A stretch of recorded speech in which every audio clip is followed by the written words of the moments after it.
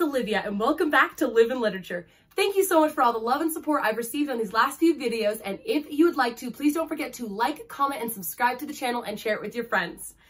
Okay guys, I'll be honest, I had a different video planned for this week when I was going to post, but then A Court of Silver Flames came out.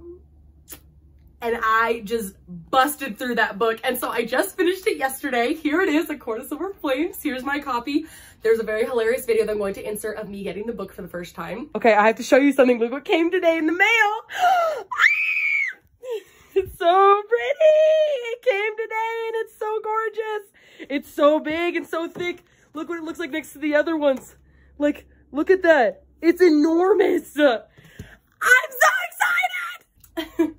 And I needed to do a book review. I was like, I had a different video planned, but I was like, you know what? No, we're doing a book review of this book right now. Like, I can't wait to talk about it. I need to talk about it with someone. And for those of you who have read it, you know that you're dying to talk about it too. Yo, Stacy! Talk to me, talk to me, talk to me, baby! I have many things to say about this book.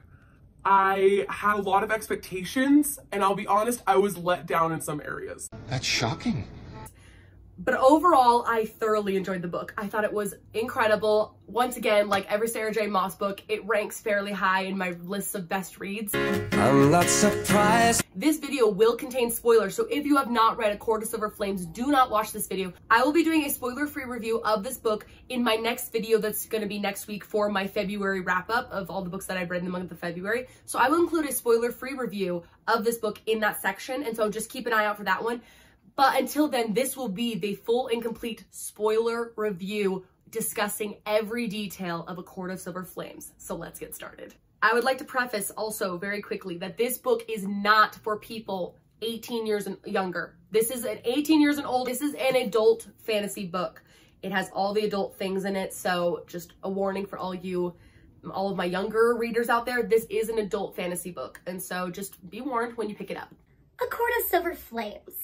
What did I think of the book? I'm almost like flabbergasted. Like I'm almost like speechless when I try to describe the book to people. I don't know what happened. Like everything happened in this book. Like everything. You're everything. Like I was so moved by so many things that occurred in this book.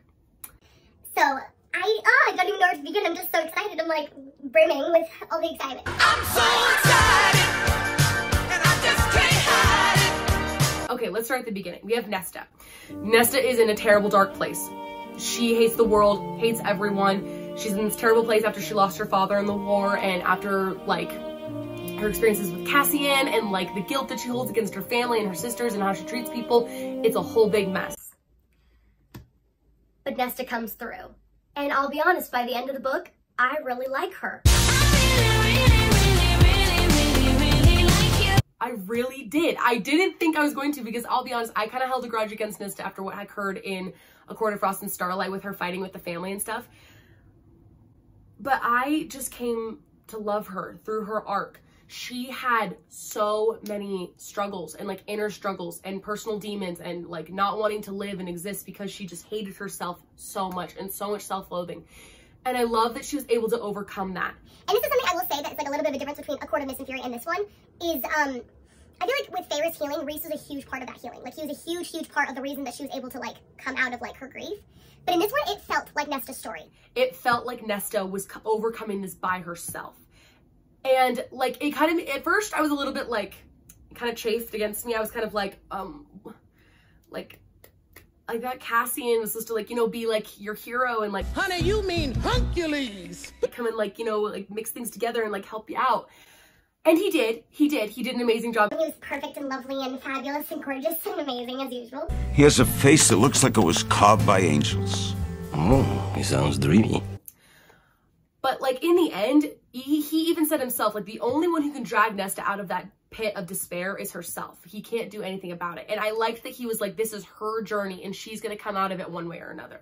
And like by the end, I loved her. I really did. I was like, you are a person who I want to see succeed. Like after I know like why you hate so many things and why you just like feel so much, I like you and I want to like understand you. And like, I loved the dedication at the beginning of the book, so I'll read the dedication to you guys because it's really beautiful. I was like really moved by the dedication. But she also says, for every Nesta out there, climb the mountain. And I love that. I love that she addressed all of her readers as if like we are Nestas. I'm Spartacus. Like as in we all have our own interpersonal grief and conflict within ourselves and self-loathing and hatred. We have all this baggage. But we are still gonna climb the mountain. Climb to the top and make it and be our own heroes. And it really moved me. It really did. It really moved me, her arc. I thought it was one of the best arcs of like all of this like Sarah J Maas characters. It like really, really moved me and changed me. So thank you, Nesta. And to all of the Nestas out there, I hope that you guys continue to climb the mountain. It's the climb. Other things to discuss. We have Cassian, which like I thought that Cassian, his position that he was put in the book was so interesting because so Reese was kind of giving him responsibilities to be like more of a courtier, I don't know how to say that word, more of like a spy, like more of like the political workings instead of like the war stuff, because he's a general, like that's what he's used to, and he had to get kind of put outside of his comfort zone for a lot of portions of this book. And I actually really enjoyed seeing Cassian in a position where he can show off his intelligence that way, because we already know that he's an intellectual on the battlefield. Like he is meticulous, precise. Like he's the general. Here comes the general. Here comes the general. The pride of Mount Vernon. Here comes the general. He is that guy. But I love seeing him in his intellectual side where he could like try to show people that he's like, I'm more than what people make me out to be. I'm more than just a general. I'm a lot of things. And I really like that about him. I like him. Nesta and Cassian's relationship. Now, it's hard not to compare A Court of Mist and Fury to this one. Because it's so hard. Because Nesta and Feyre's journeys are kind of similar in this. They're coming from places of grief. I think Nesta's was a lot more aggressive and a lot more of like hatred and that kind of like grief, whereas Feyre's was more like desperate to like overcome what she had done. And so I think it's really hard to compare their journeys, but I will try not to. But when it came down to their relationship and the things that happened in the book between Cassian and Nesta, I didn't love it as much. What? I'll be honest, I think that like there wasn't enough Deep conversations between the two of them. I wanted more moments of like tenderness and like moments of like understanding between both of them. And so they have that undeniable sexual tension and physical chemistry. But I think that like Sarah should have taken more time to like unpack the mental implications between them two and the mental emotional connection between them two. I know you were disappointed. Don't get me wrong, they had a lot of beautiful moments. Like they had the moment after Solstice where they like came together and finally like admitted their feelings. And Nesta finally admitted, she's like, I just feel like I don't deserve you. You're too good for me. Cassian's like freaking crying, and I'm just like, oh baby Cassian, She loves you, and she finally admits it, and they like the mating bond is together, and they finally like admit to the mating bond, like, and to be perfectly honest, and I can't believe I'm saying this, there was just too much physical intimacy in this book for me. I was like, Sarah, like there's a lot in here. Like, to be honest, like I was sweating. There were many times where I was like actually sweating. I'm like, whoa, like, whoa. I swear I'm sweating like a sinner in church. Like, this is like where we're at. Like, they're just doing the thing. But like, I just thought that I wanted more moments of like tenderness and more of like the sweet softness of their relationship. There were so many times where they were going so hard and so fast and so aggressive and like angry at one another, and then it just like exploded. I just wanted some more like softer, gentler moments between them. I just thought that it was a little not classy. I would have liked it to have been kept a little bit classier. I would have liked, there was a line in the book that I actually really like that Azriel says to Cassie, and he basically just says like, don't show your hand yet. Like, don't reveal your whole hand yet, Cassie, and like save some stuff for later. And I kind of wish Sarah had done that with this book. I feel like she like kind of revealed her whole hand. And she had her hat full of tricks. She revealed them to us, and we were all kind of like, whoa, that's a lot of tricks. Silly rabbit, tricks are for kids. That's a lot of tricks. You're kind of showing the whole hand here. Like, I don't know what else you have left in that hat. Really, like I really don't. There's so much more. Like, don't get me wrong though, like there were some scenes that like, You know what I'm about it. If you've read the book, you know exactly what I'm talking about. It's good times. I mean, I get it. Like, it's Cassian. Like, for me, it's like, whoa, it's Cassian. Like, pfft. I mean, if I'm drooling right now just thinking about it. That she could have inserted some more, like, softer scenes between them, some more, like, emotionally romantic scenes. I think that emotionally romantic scenes are pivotal to a book, and I think that it just didn't have enough of that, and that's why it isn't ranked as high in my rating. Okay, so we've talked a lot about like my like personal like feelings of the book. Now I just want to discuss some scenes with everyone and some like predictions that I have. So a couple of the scenes that I was excited, that I loved. The bog scene. I loved Azriel and Cassian and Nesta going on their little like quest together to go to the bog. And I also loved seeing more of the world. Like I love seeing this like really dark, gross part of this like Fae world that like no one has even touched. Like it was just like such, like I could totally picture the scene and it was so gross and I loved it. Disgusting! Like the scene with the Kelpie who like pulled Nesta down to the ground where she found the mask and she became like the queen of death, and it was like, that was everything. Like she's a queen, like queen moment. She's an icon, she's a legend, and she is the moment. I was here for it. I was like, yes, like Nesta, like save yourself. Like this was a moment where like it all could have ended, and I just like loved that she like stepped up to the plate. She found the mask, she put it on, she destroyed that Kelpie, and she just was like, no, like I cannot be tamed. I am the bringer of death. Like I am death. And I just was like, yo, woo, like queen status. She like killed it. Like that was one of my favorite scenes. Our female friendships in this book. holy crap. I am obsessed with the female friendship in this book. We are talking about Nesta, Gwyn, and Emery, our little trio. I love that Nesta like found her own group of friends and that she has these girls that she's so close to. And I love that these women talk about their trauma and they talk about surviving and they talk about their past mistakes and the things that they regret and the things that they grieve. And I love that all three of them admit to carrying baggage, and they don't want to lose their friends because of it. And all of them agree, like, we will never abandon one another because we are bonded through our experiences. We're bonded through our friendship. And you're such a good friend. You're a beautiful, talented, brilliant, powerful musk ox. Thank you, Ox, for keeping the ship afloat. And I'll be honest, I thought it was so cute, the little like sleepover scene with the girls, and they all were like messing with the house and like had the mini Pegasus and like the bathtubs, and it just, oh, it made me laugh so hard. And they made friendship bracelets, like, come on. Isn't that the cutest thing you've ever seen? And I'm obsessed with Emery and Gwyn. I think that they're both amazing. I'll be honest, I cannot wait for Azriel's book. I'm so excited because, you know, with how this last one went with Gwyn and Azriel keep making eyes at each other, I'm like here for it. I'm going down with the ship. I am here for it. I'm here for Gwyn. I love her. I absolutely love her. I think she's amazing. I think she's so strong, so powerful, so beautiful. I cannot wait to see where that relationship goes with Azriel. I'm so excited to read his book. He's gonna be amazing. I'm obsessed with him. And one of the reasons why I'm obsessed with him is because of how he treated Nesta in this book. So a lot of people that, at least from like the people that I follow and stuff, and I've seen a couple of their like rants about the book already, a lot of people are upset with how the inner court handled the Nesta situation. And I'll be honest, there were a lot of times where I was like, I am pissed off at you guys. Like, how freaking dare you treat her like that? Like, The impudence! The audacity! The unmitigated gall! Like, she's a human. Like, she is a human being. Fine, she's a fae being, whatever. But she's a human being. Like, you're treating her like she can't even handle to be around her own self. Like, you're treating her like a child. And honestly, it made me kind of mad sometimes the way they treated her. Like, when they wouldn't tell her about the swords and, like, they kept it from her, like, just debating whether or not they were going to tell her, and they voted on it. It's like, I would totally feel the same way. I would be like, what the heck? Like, you didn't think you could trust me with that information? You had to hide it from me? Like, I don't know.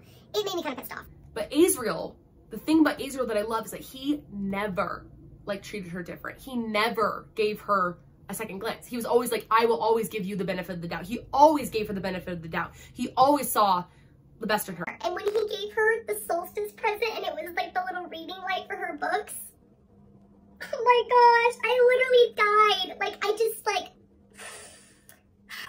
I died. I was just like, that is so sweet of him. So sweet of him. So tender, so precious. I'm obsessed with him. I literally cannot wait for his book. I cannot wait for Gwyn and him, because I'm like, that is totally happening. I don't care what anyone says about Elaine and Azriel. It's not happening. It is totally not happening anymore. We are going into Gwyn and Azriel, and it's going to be everything. I loved the blood rite.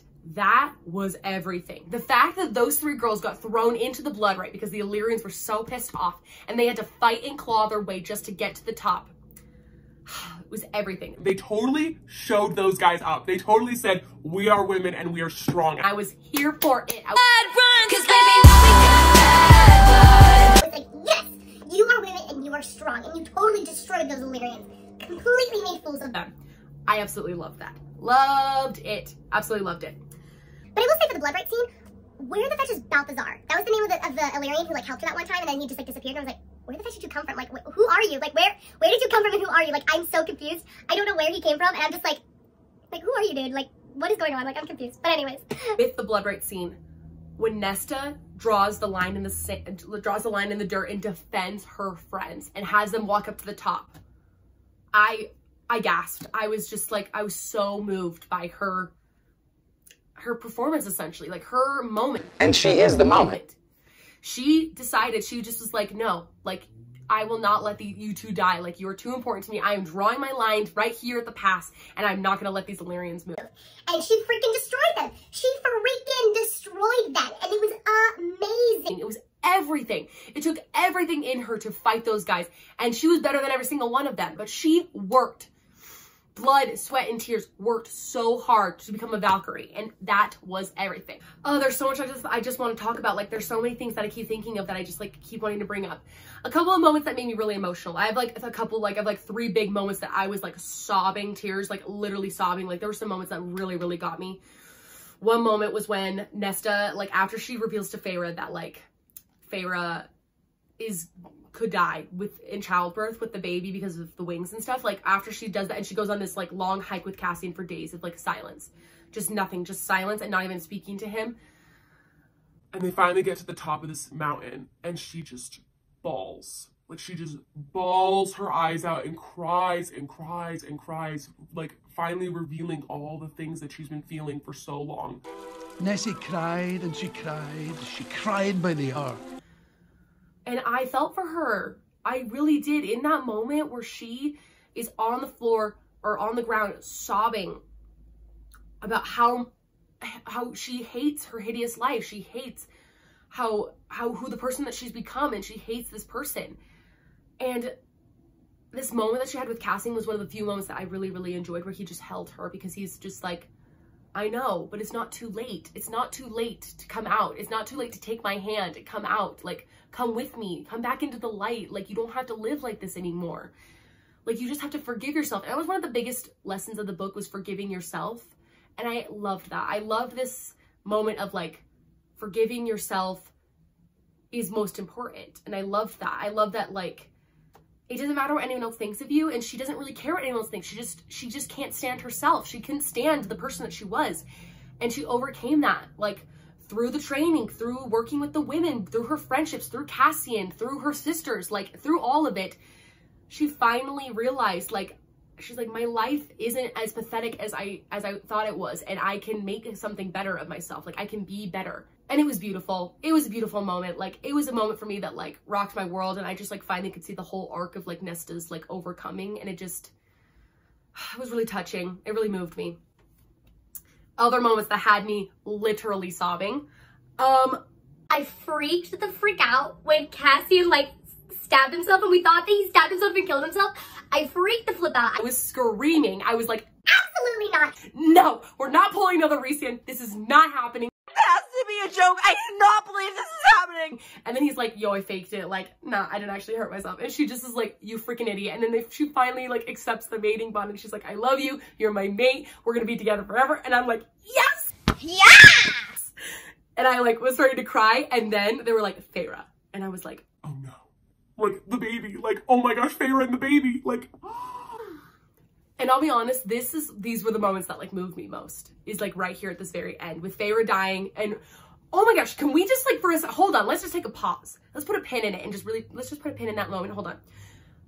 The fact that Rhysand and Feyre made the bargain to go together in death, I literally cannot. I cannot believe they did that. They pulled that. I literally was just like, it was one of the things that, like, I wasn't expecting. But that moment of, like, no, we're tied together, like, we'll both die. If she dies, I die, and he dies, I die. Like, I just was like,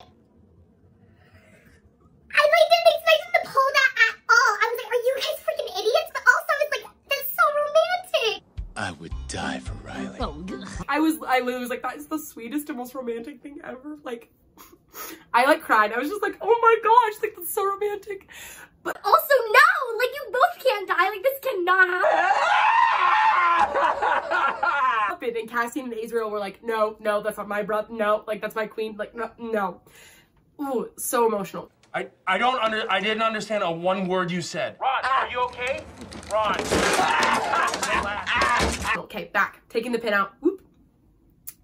The moment when like, so they finally like take the baby out, and then the like, and Feyre like, and Feyre like basically is just like lying there, like basically dead. And Rhys screamed. Utterly shocked. Like because it never shows him like, Rhys is always usually so perfectly composed and perfectly like perfect because he's Rhys, like let's be real. Practically perfect in every way. But in that moment where he screamed for Feyre, I was moved to tears. I just was like, oh my gosh, like this is the end. And he realized what was going to happen, and his mate was being taken from him. He's like, I'm going with her. Like, it was a moment that like rocked me. But then we switched to Nesta, and she like plays the harp and the crown, and she has them together in the mask, and she just is like, no, like I will not allow this to happen. So she plucks the harp and it stops the time, and she tells Feyre that she loves her. For all that Feyre sacrificed, for everything that she did, she's like, I love you. And that was the moment that rocked me to my core. I sobbed like a fetching baby. I will insert a clip. It's really embarrassing.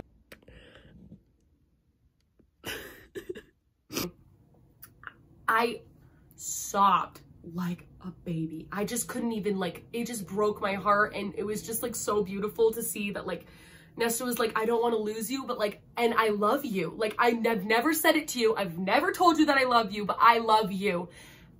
And it was just like this healing moment of like full forgiveness, like full circle. She finally admits she loves her sister, and it was beautiful and wonderful. And then she gives up her powers to save Feyre. And I just was like, oh my gosh. Sorry, I'm like at the end of this book, and I just need to record my reactions so that you guys can see it when I upload the video. Like, I cannot. It was emotional, moving, passionate. I cannot. I literally was sobbing like a fetching baby. And then here's the moment. Like, I know all these moments are ones that like have really like broken me, and I'm like, here's the moment, but like really like, okay. I don't know why this moment got me more than any other moment in the whole book. I like laid down in my pillow and like cried like so desperately hard because after this moment right here.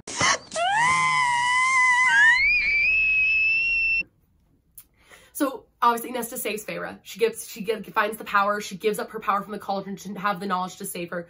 Saves Feyre, saves the baby. Oh my gosh, Nyx! How cute is that? I'm obsessed with that name. It's so freaking cute. I'm just like, oh, the baby. I can't, sorry. Anyways, it's the moment where Rhys gets off the bed after being with his wife for a second. He's with his mate, it's fine. He gets off the bed, he looks at Nesta, gets down on his knees and takes her hand, and he's sobbing, and he's like, thank you. And she kneels down, takes his face, looking at him, and hugs him. We're not gonna talk about it. I can't. Like, I literally can't. Like, I'm getting emotional just thinking about it because, like, he hated her so much. Like, they hated each other. Like, Rhys and Nesta couldn't stand each other. They could not stand each other. And in this moment, it was like a brother and a sister, like, finally, like, seeing the light. And he couldn't even believe that, like, she would do this for her. And do this for them, for their family, for their future. She did this for them. And I think it was just like this moment of like acceptance. I think it was finally just like this moment of like pure acceptance of Nesta and everything that she went through, and like Rhys finally accepting her. And I don't know why that was such a big deal to me. I just always had issues with it because he's like not like, I don't know, he's just not like that kind of person. I don't know why it moved me so much. I just think it was this moment of like clarity of like both of them finally seeing each other for what they are. And I like that Nesta and Rhys are kind of the same, where they both feel things so desperately and they would do anything out of loyalty to save someone they loved. And they finally like have this like reckoning of like her holding his face and then finally like hugging him, being like, you know, this moment of like love. I literally couldn't. I broke down. I was a hysterical freaking mess. I was a literal mess. And then we have the moment like right after when Nesta tells Cassie and she's like, I adjusted my like anatomy so like we're good for when we want to have kids.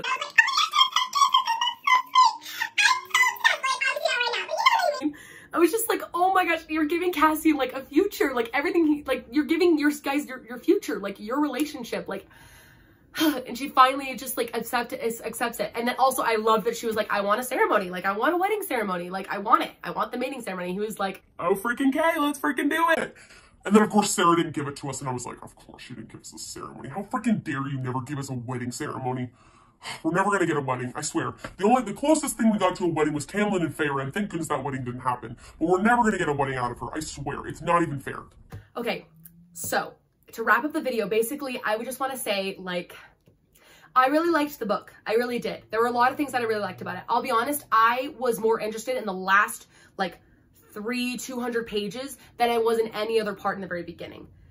I think that like that we had like the core intrigue with like the dancing with Eris and Nesta. We had the blood riot, and we had like the Valkyrie. We had the moment with the queen. We had the spying, like all of that stuff that happened in the last like half of this book was way more interesting to me than like anything that happened in the very beginning. I would have loved to have seen more core intrigue, more plot stuff, more of this like more adventure things. Like, oh my gosh, like when Nesta and Cassie went into the prison and they fought like Leanthus or Leanthus. I don't know how to like explain his name, whatever, it doesn't matter. But like more stuff like that, like all of that stuff that happened, like the last half of the book was way more interesting to me than anything that happened in the first part. And I wish that more of the book had been like that. So to wrap up the video, basically, I loved the book.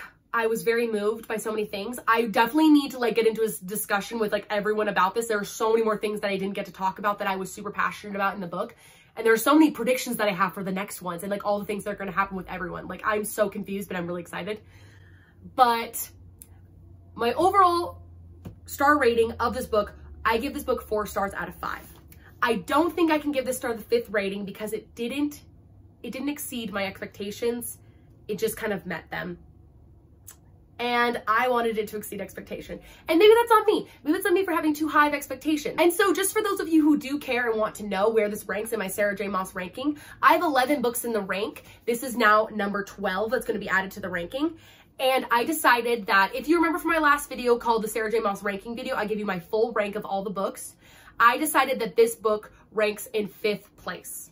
So it's right above Queen of Shadows for me. For me, this book ranks high enough to be considered one of her best books that she's written, but it doesn't rank high enough for me to consider a favorite forever. I think that this one was really beautiful and it told a really beautiful story, and I'm glad that I read it. I'm glad that I understand Nesta, and I'm glad that I understand more about Cassian and their relationship.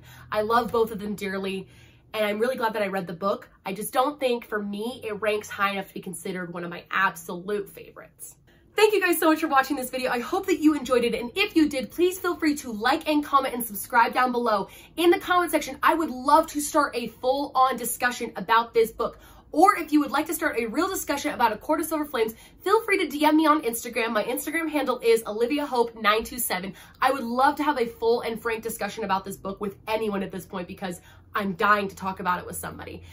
But please, please, please, please feel free to reach out or reach down in the comments to comment about the book and what you thought about it and like your opinions of things and certain things that are going to happen in predictions. I would love to hear all of it. But thank you guys for joining me, and I hope to see you again soon. Bye! Hey guys, it's Olivia editing the video in my bed, looking like this, super cute. I would just like to say, if you've made it to this far into the video, congratulations, you're a real true homie. This is a long freaking video, but I just felt like I had to include all my feelings. And this definitely isn't even all my feelings about the book. I'm still coming to terms. So like this is a couple days later after I've like filmed this. And I just would like to conclude a little PSA to say, I think my feelings with the book have changed a little bit, and I think I want to give it a higher star rating. I think it deserves a 4.5 out of 5. I don't want to give it that 5th star. I think I was a little bit too harsh on the, my criticism on her physical intimacy. But I also like, I was conflicted because I was like, do I want to stick to my guns? Like when I first originally posted it, or do I want to just like say what the heck and just like say what I want? And so I think I want to give it a 4.5 out of 5 stars. I do still believe that the physical stuff in the book was a little bit too much, but I also think that like,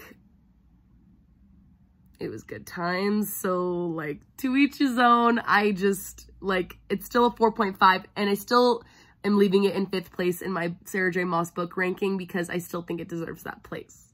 So thank you guys for watching and I hope you guys have a great day. Bye.